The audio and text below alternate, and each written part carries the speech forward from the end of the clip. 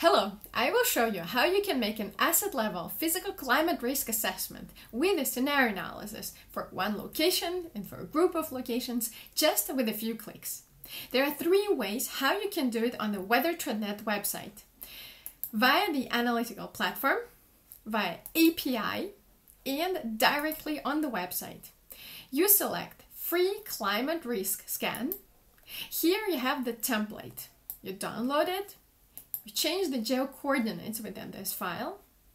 You upload your own file with your geo-coordinates. Confirm the email.